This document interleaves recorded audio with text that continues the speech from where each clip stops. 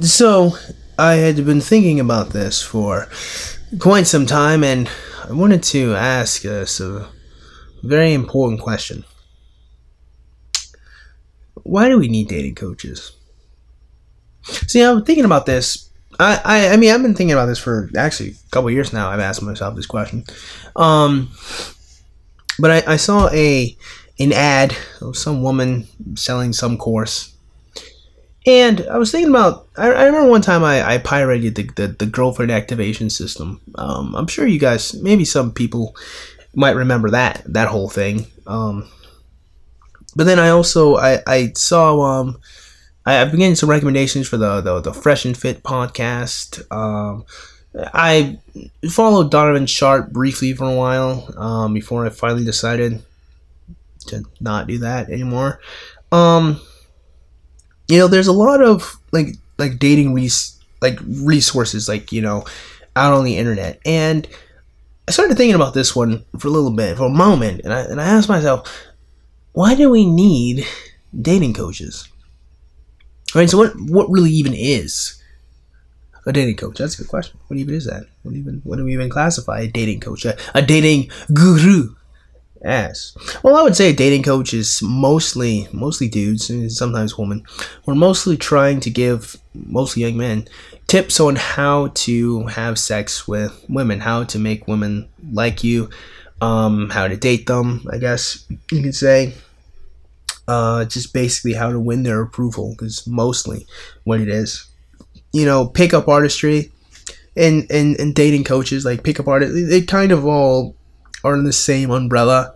It's like a panther to a jaguar kind of thing. It's like a different, one's black and one's yellow and black, but it's still panther, right? Still jaguar, right? Panthers are jaguars, but I digress. The point is, they're all kind of mostly the same. The basic idea is to give young men advice on how to date women. So a lot of that advice mostly boils down to be physically attractive, exercise, be fit, so be aesthetically pleasing, try to obtain lots of money, and try to obtain status. And then after you obtain those things, then you kind of go talk to drunk women at bars and then display such status so you can have sex with them. That's kind of basically, I just boil it down. Now, there's like a lot of psychological nonsense that comes with game or comes with dating. And there's like a lot to it, like a lot. More than I think realistically should be the case. And that's kind of what this video is here to explain. Yeah, I got you. You guys thought I was here to explain why we need dating coaches. Quite the opposite. So, where should we begin in this section? Let's talk about, again, why there is a demand for all of this content to begin with. And that is because, if I understand the current problem that we're all facing, young men are dealing with, is trying to find meaningful relationships with women. And if not meaningful relationships with women, just getting our penises inside of their wops, And so the demand that the dating coaches are trying to fill in is helping young men find some ability or teach them the tools that they need in order to be able to just have sexual relations with women. Now, the biggest issue that I kind of always have with dating coaches is, well, there's lots. In fact, there's so much I could probably make my own video on specifically why I have a lot of disdain for dating coaches. But I think one of the bigger aspects of it all, I think if I can just kind of boil it down to one point, it's the fact that they more reinforce the state of affairs rather than they create an actual honest solution to the issue. Because the issue being, mostly when it comes down to it, is that the vast majority of women are not attracted to the vast majority of males. That's just kind of, when it comes to Western society, the biggest problem is, if we just boil it down to it all, is most women don't want most men. Most women only want a smaller pool, or a small pool of males. And if a lot of women end up with dudes that aren't in that higher pool of dudes, or high valued males as some would say, then a lot of these women feel like settling, and then there's lots of cheating, and there's lots of disdain and aggravation, and the relationships break down, and ultimately who suffers? well, that young male suffers because he was settled for, which, by the way, is a rather arrogant disposition to have, but I'll save that one for another time. But the young male is hurt, obviously, and then their children, if they had any, also now have to suffer growing up without their father or their mother because their mom was, I'm going to be honest, a little selfish. Now, of course, it's not only women who do this. It's just primarily the bigger issue is women are the ones who find themselves primarily not satisfied with the males that they're dating. Of course, are there some dudes that cheat on women? Yeah, of course. Are there some dudes that abuse women? Yeah, of course. Are there some dudes that are just otherwise, honestly, probably or have such poor character that they really should be in relationships and they really should have the opportunity to have children? Yeah, of course. However, generally, dating coaches demand that they're trying to fix is that there is a large pool of men who cannot consistently, and if not consistently, can't find a relationship to find themselves into. They can't consistently find women to date or talk to or have some type of relationship with, or they can't find anyone at all to be steady with. As the kids used to say, go steady. But seriously, like, to just be consistent with one partner, that's still difficult for a lot of young men. So dating coaches' grand scale or grand point, actually, which is another issue I have with them, isn't even really for the production of long-lasting relationships. There's this one guy that comes to mind that does make this attempt, but he mostly panders to women. Not Derek Jackson. Another guy. I'm pretty sure I can like find his name somewhere if I try hard enough. But he's the only one, and even then again, he's still more is for women than he is for males. So I don't really think he counts as a dating coach, but I guess some women need dating coaches too. But the point being is mostly with dating coaches is the encouragement is not one of finding a good woman to be with, but finding lots of women to be with and have lots of sex with them, or have sex with one. Okay, like you either have lots of sex with that one woman and then rotate it out for another, or you like just have one night stands and then just keep finding new women to date or have sex with, rather. Something of that caliber, you know, nothing really, again, for like any higher, deeper meaning or truth, any higher emotional value to women. It is kind of just using women as masturbatory aids, because it's kind of ultimately what it really is, you know. Especially if like you're going to a bar and finding drunk women, you know, you're not really trying to make a family with this drunk girl, you know. You really are just trying to just, you know, bang her out and then probably not talk to her anymore, you know, because you probably never really liked her or never really considered the ramifications of your actions. Long and short of it is, dating coaching or dating coaches aren't really in the business of trying to create families or like matchmaking or anything like that. Not matchmaking at all, because that would require a willing participant, but more so trying to give young men psychological tools they use to gain women, to put women into a state of mind that makes it easier for these dudes to date them or have sex with them.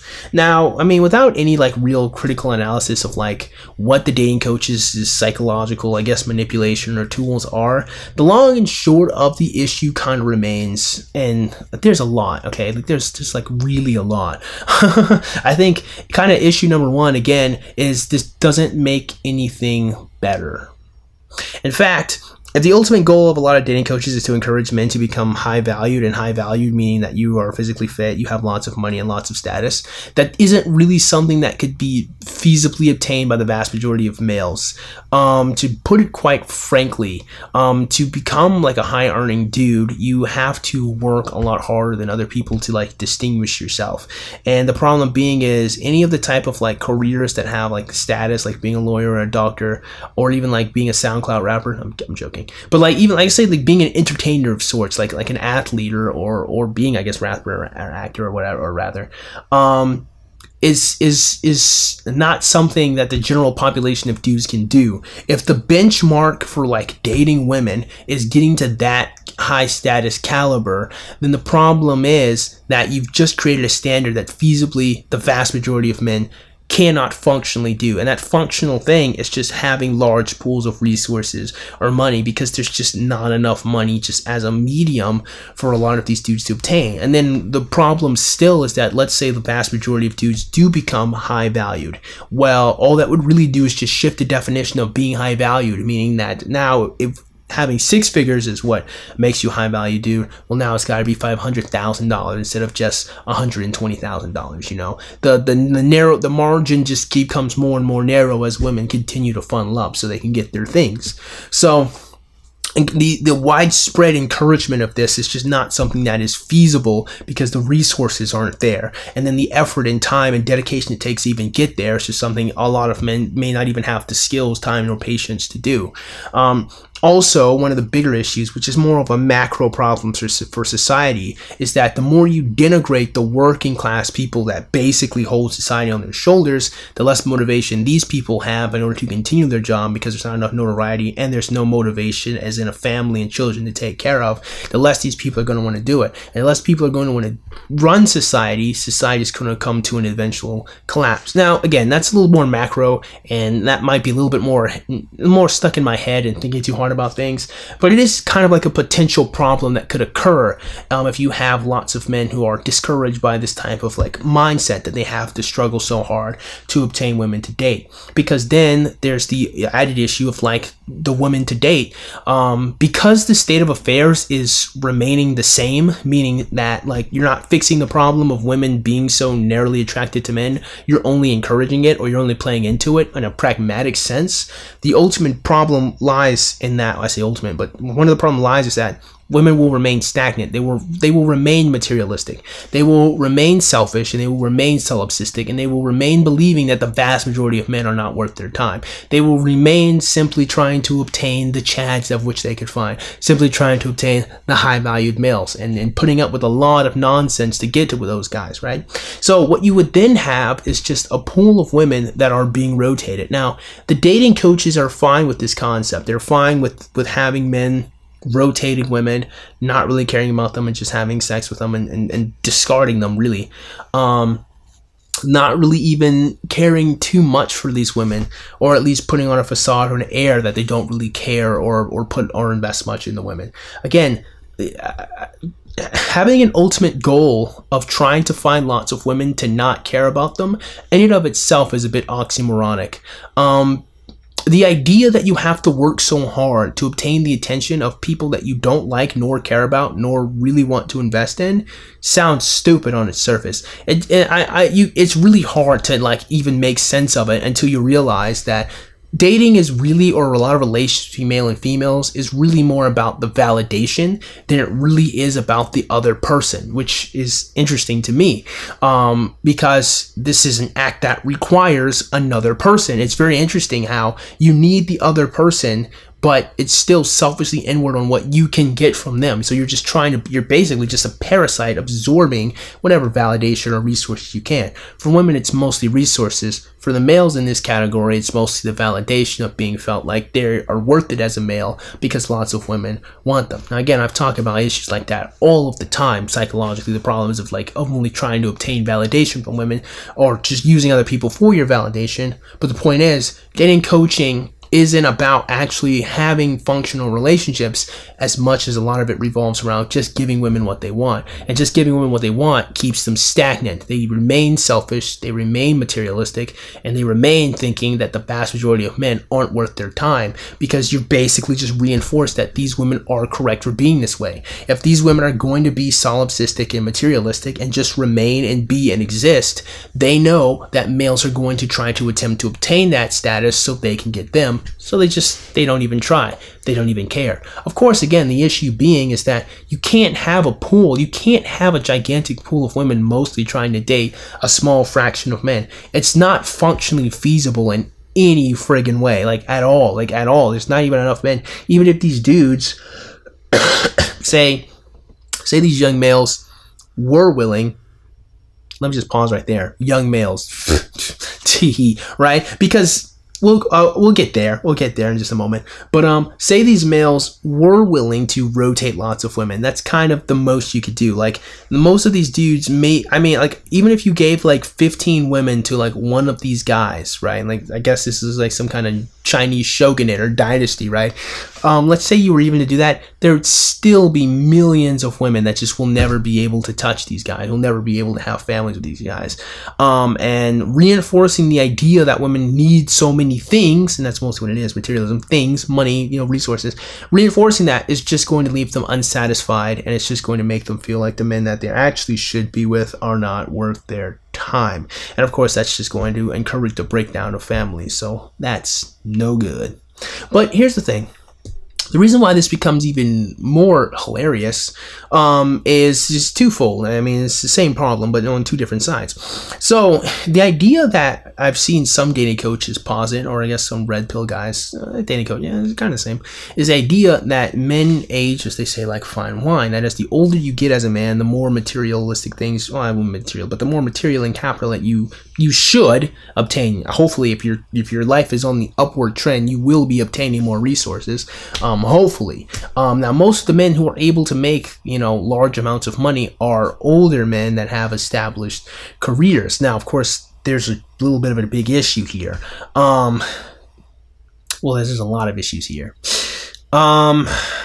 Those men who get to that stage are a little bit older, and there's an encouragement from dating coaches that once you become that old, that you can then dip back into the pool of younger women and start, you know, rotating them out and having sex with them.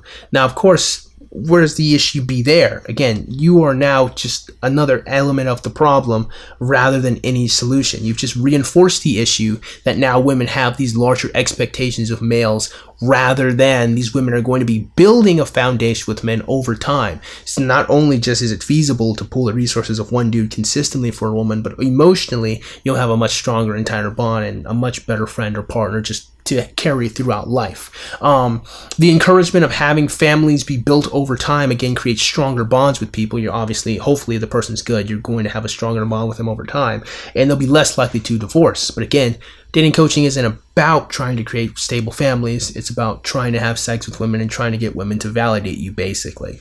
And so the issue being is, you ask men to remove themselves from the dating pool for like 20 years or so to get to like their 40s. And then what happens? They have no experience with women.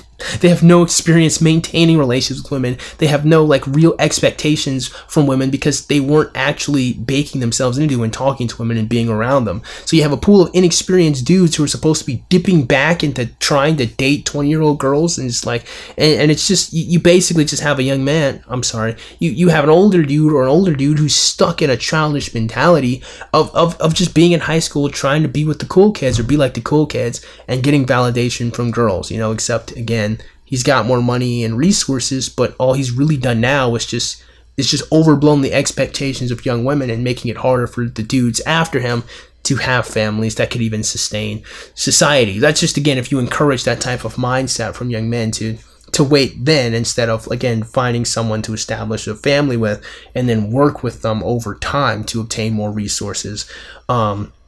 Also, again, like I said, the idea even behind that isn't even to like encourage relationships, more so to encourage your own aggrandizement and saying that, you know, you've worked this hard, so your reward now is any vagina that you should want, or you should now have an easier time getting vagina. Excuse me. But of course, the problem there lies, and it's kind of fruitless. But I'll get back into that. I'll harken back to that in at some other time. So when we're talking about dating coaches' need and their demand and kind of the problems that they are oftentimes encouraging, again, like I said, the state of affairs with dating coaches is not one of fixing the issue. The issue, again, being that women mostly have a much higher and unrealistic expectation of males to a point where they ignore and don't even consider most men even dating prospects, is not fixed with these guys. And I kind of just posited lots of different reasons as to why encouraging males to become high value or high status, again, isn't even really an optimal solution to the issue. What you are kind of left with is a lot of absorbent courses that exist to just kind of take a lot of money from men who genuinely need help. And a lot of this stuff isn't genuine help to get these men to what they really want. And a lot of these men, what they really want is for a woman to actually care about them. And a lot of dating coaches aren't really in the business of trying to get you to find women that actually care about you.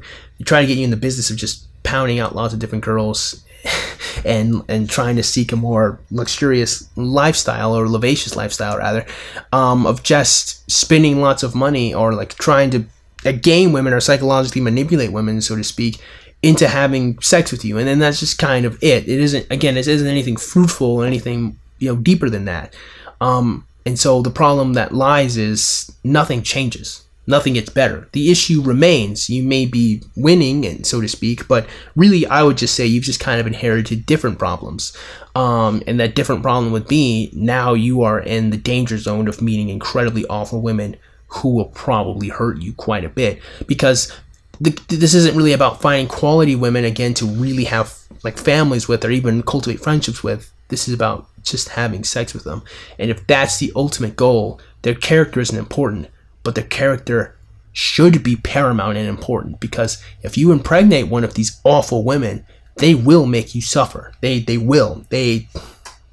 You know, even if you don't, they will make you suffer, dude, if they're just that awful, you know. And so I don't really see much in the way of like finding like defenses against those type of women, which is what a huge portion of my videos have been doing, and calling out these women is more than anything trying to create a catalog for you young men to see these behaviors and say, yo, I do not want to invest in that. That's why I've spent so much time, by the way, in case you guys never realized it. That's why I've spent so much time talking about these terrible traits in these women, is to create a long back catalog for your brain, so you can see these traits and say, oh yeah, no, I don't want to be with a woman like that. But again, to kind of wrap this video up, hopefully you guys get what I'm saying here. In conclusion, do we really need dating coaches? Why do we have a demand for them? We have a demand for them because we have a huge problem with young men not being able to date women consistently or at all, or not find women that they can have long-term strong relationships with. But the problem with a lot of dating coaches is that their concern is not really in the development of families, or even the development of like having good relationships with women, but the development of just trying to have sex with these women and just trying to be validated by pretty and attractive ones. And when you get caught and stuck in a mindset like that, you don't ever really move forward, and nothing ever really gets better. Everything kind of remains the same. And again, if you're not really talking about the traits or the characteristics of a lot of these women, then you're just opening up the door for new problems in your life. So hopefully you guys got something out of today's video. I'll go over this topic a little bit more in detail as time goes on, but hopefully you understand, you look at it that like, I understand the demand for dating coaches, but I don't think that they're an optimal solution. In fact, if anything, all they really do is kind of reinforce the problem rather than they do anything to help fix it. So that being said, I actually hope you guys got something out of today's video, and if you did, man, go and click the like button. Go and click that subscribe button. Comment in the comment box below. As always, you guys have yourselves a great day. I'll see you cool cats soon. Adios.